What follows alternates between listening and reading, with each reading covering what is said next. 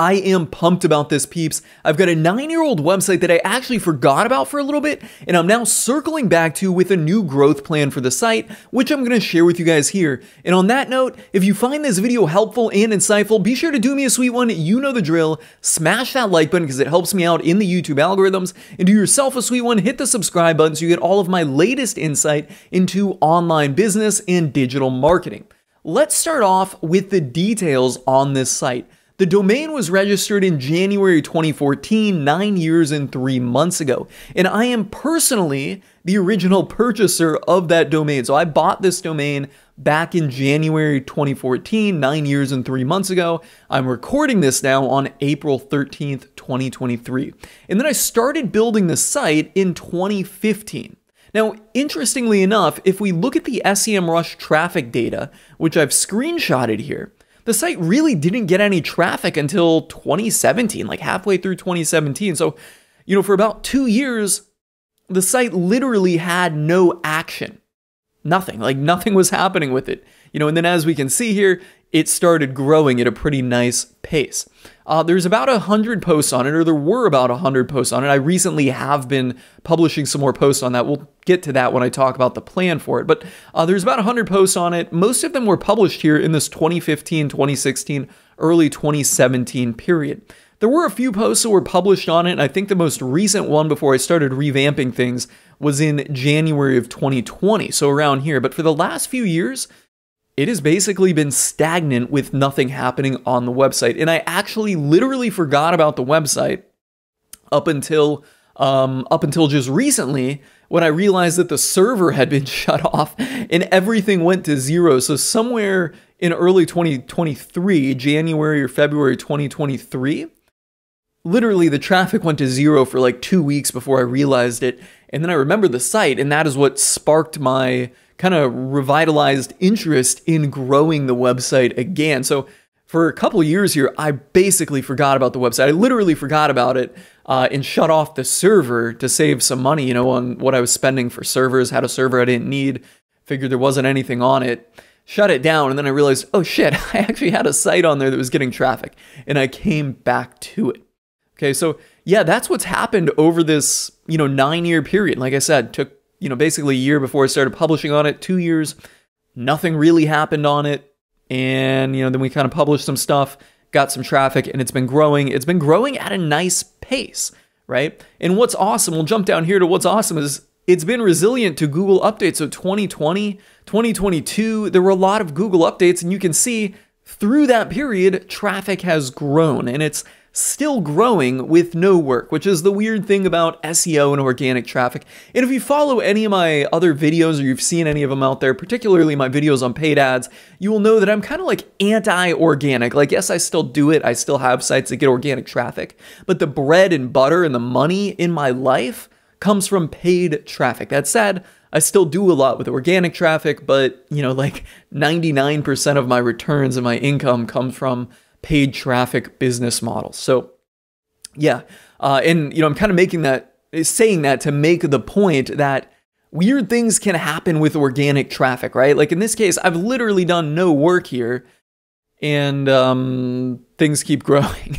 I don't know how else to say this, right? It's just weird. And then on the flip side, you'll run into case studies where people do all kinds of work, and we probably don't run into many case studies because people don't share these, but you'll run into examples where people are doing all kinds of work and things go downhill. It's just one of those weird things. So yeah, that is about, what's been published on the site. Let's keep going here with the details. The content is high quality with many original images. So the website is semi-related to a business that I used to own. It's kind of in like an incidental niche to that. So I was able to get a lot of high quality original images that nobody else out there had unless they stole my images. So there were basically no stock photos on the website. There are some stock photos, but most of them have been high quality original images. The site is currently getting about 9,500 visitors a month. Now, you might notice here that the chart from SEMrush caps it out at 3.6 thousand, whereas I'm saying it's getting 9,500 visitors a month. You have to consider SEMrush is just an estimate. And I find that actual traffic on most sites is usually at least 2 times higher than the SEMrush estimate. So My actual traffic's about 9,500 visitors a month. SEMrush shows a nice trend. It's good to look at for trends, but generally it kind of understates the actual amount of traffic. The site's currently monetized with an affiliate lead generation, right? So this is an affiliate program that anybody could sign up to and generate leads to. I am in the lead generation business where I sell leads directly to end buyers, non-affiliate style. Like the fundamental process is still the same, right? User has to complete a lead form online, but in my lead business, I'm selling leads to end buyers and getting a higher price. In this niche, they're just going to a general kind of affiliate program, an affiliate program that somebody, anybody, you could find out there online. No, I'm not going to be sharing what that affiliate program is. We will talk kind of about the niche, or, you know, that on the next page, I'll mention a little bit about the niche. Anyways, it's currently profiting $400 to $500 a month through that lead generation affiliate program. No links have been built to the website at all. You can probably tell that by the fact that I said I started the site in 2015 and nothing happened until 2017. It took some time. And then one other thing I did kind of notice, because traffic sort of took off here towards the end of 2020 or in 2021, is that the site was switched to Thrive Quick Themes in 2021, I believe. I don't remember the exact date, but at some point I switched it to Thrive Quick Theme. It was on a different WordPress theme before, but I started using Thrive Quick Theme several years ago, or not Quick Theme, but Thrive themes in general. Started using their Thrive theme builder in like 2018, I believe. So as I was switching all my websites over, this one was probably the last one to get switched over in 2021. So we use Thrive Quick Theme for speed. It's not, that said, you know, even though the name is Quick and it's intended for speed, I will say it's not really anything amazing that I've came to realize over the years. Some of my other sites still use regular old Thrive theme builder, but pretty much all of my websites use Thrive. This one in particular is using the Thrive Quick theme. And, you know, I just point that out because it seems like traffic took off here, but with SEO and organic traffic, you really don't know if it was something you did or if it's some other factor, right? Like here I've done basically nothing and it's still growing. So that is the details on the website. What's awesome, it's been resilient to Google updates, still growing with no work, and content gets indexed and ranks fast. So right after I realized that the site was down because of the server, and I fixed it after a couple weeks of going to zero, we published some new content on it. It got indexed, and it, you know, basically kind of floated right up to like page 1 or page 2, depending on how competitive the keyword was. If it's not a very competitive keyword, they pretty much go right up to page 1. If they are pretty competitive, they kind of fall, you know, in the top 2, maybe 3 pages. And that's quickly, right? Like in a couple days, they settle up there, and I think they'll go up from there, maybe with some improvement or optimization. We could even move them up. But anyways, the content gets indexed and ranks fast. I like that.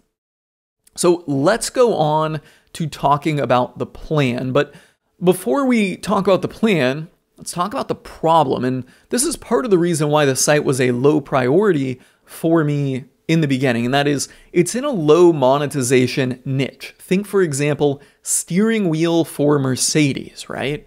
Like there's some traffic for it, but there's only so many ways you can monetize and only so many things you can say about that.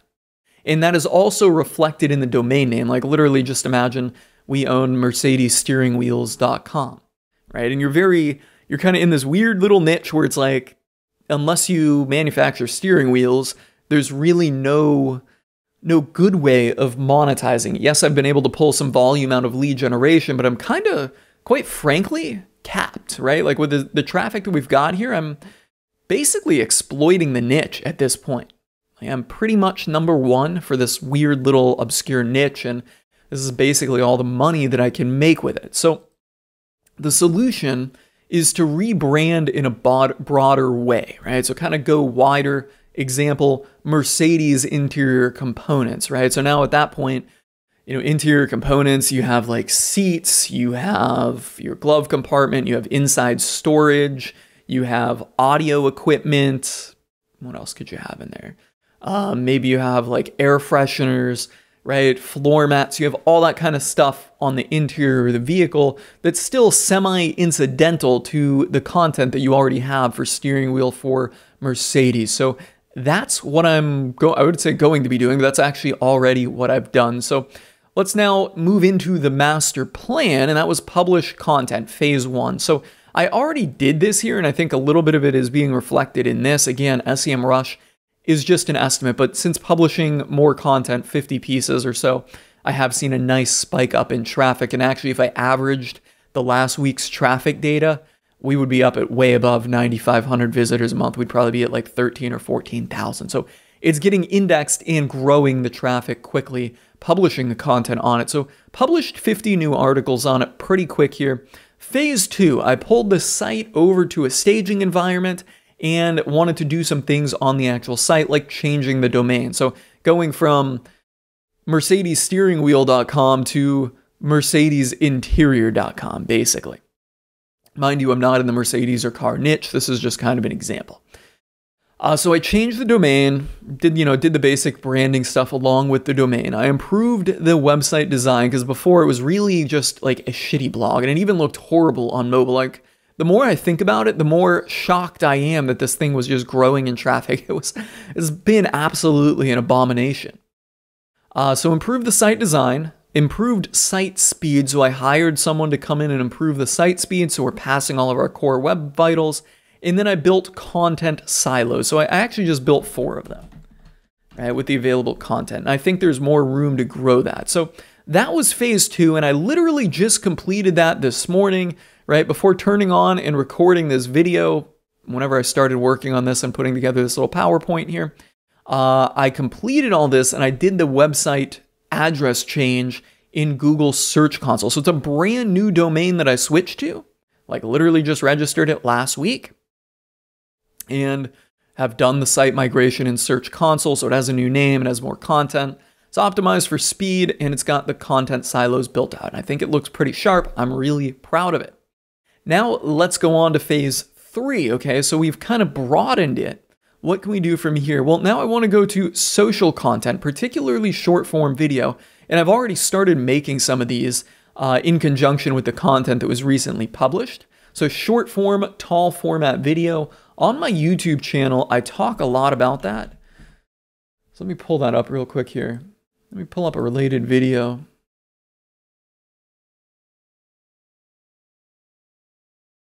Here we go. How do I get to my channel?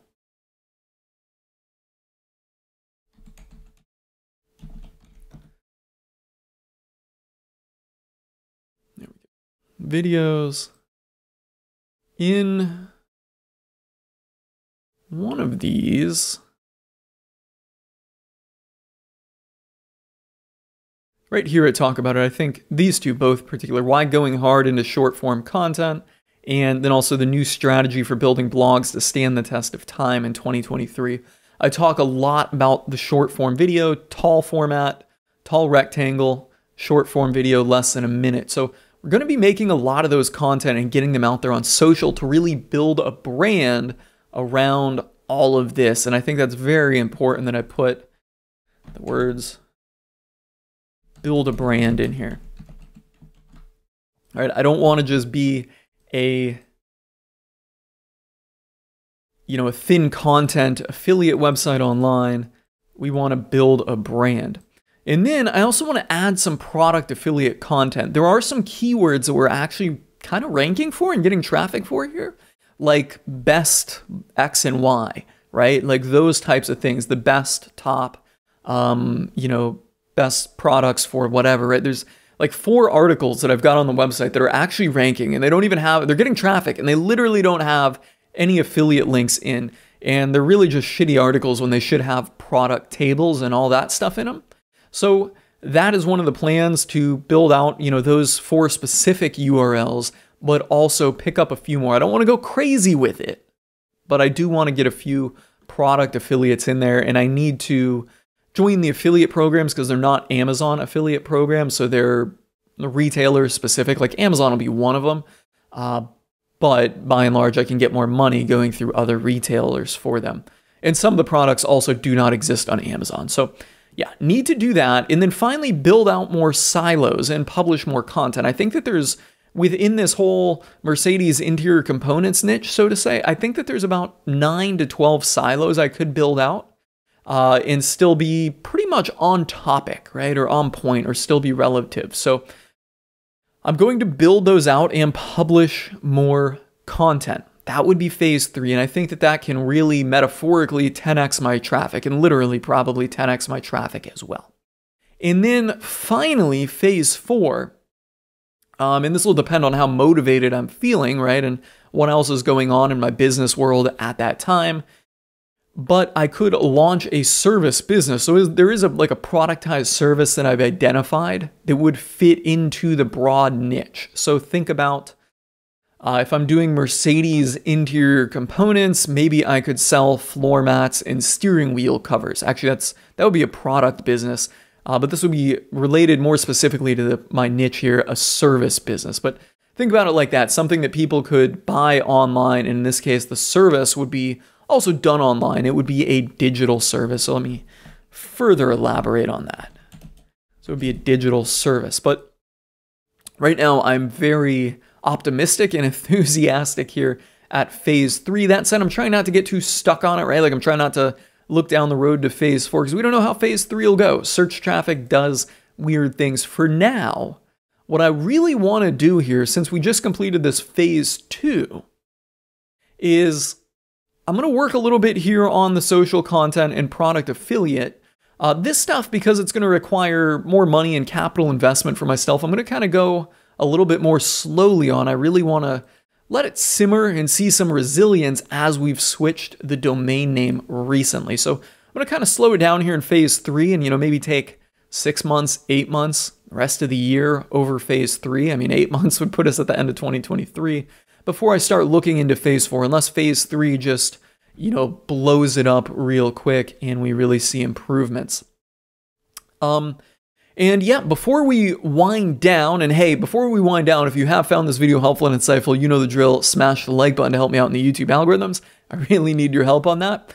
We'll just touch on the word about content. Content is going to be kept to a maximum of 1,250 words. I've seen no value in long form content. Lots of white space will be used on pages. Okay, so we'll talk about content length here. If you look at some of my other videos, I do talk about a website where we publish some long form blog posts, like 5,000 words, and we put custom charts, custom graphics. Like literally, I would spend $1,000 to $1,500 on these custom graphics. And ultimately, I think it was a waste of money. I got nowhere with it. All of the traffic that I've gotten largely over the last few years has came from these 1,250 word blog posts max. And I know that's like a kind of like a pencil sharpened number, and that's because I have to put something in there. But broadly speaking, 1,000 to 1,500 words. I don't know where I came up with this 1,250. Actually, I do. It came from Income School. And that is what they recommended for a response post, I think, at one point. They may have changed that now, but that's just kind of where my content length has been for the last few years, and it's been working. That's what's been working. And then lots of white space, because if you just publish a 1,250 word blog post on a page, it doesn't really look good. It kind of looks short, like you kind of need more. Right? Like it satisfies the topic, but it looks like you need more. Excuse me. So what I'm doing is I'm kind of formatting with a lot of white space. And you can see how I'm doing it here with these little kind of sections, right? So content blocks is what they're called in Thrive themes. I'm doing a lot of these and kind of having a few sentences or a paragraph like centered underneath of a heading. I'm doing a lot of that. That's working well.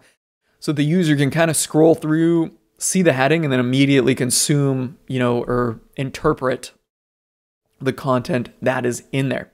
So that is my plan. That is where I am at with this 9-year-old site. In my plan for growing it, I'm pretty excited about it, very optimistic about it. On that note, guys, if you want to know anything else about the project other than what the actual site URL is, I really don't plan on sharing that, at least not at this point, maybe at some point down the road. But anything else about the project or any questions about growing a niche site or content website, let me know in the comments below. On that note, I'm calling it a wrap and signing off.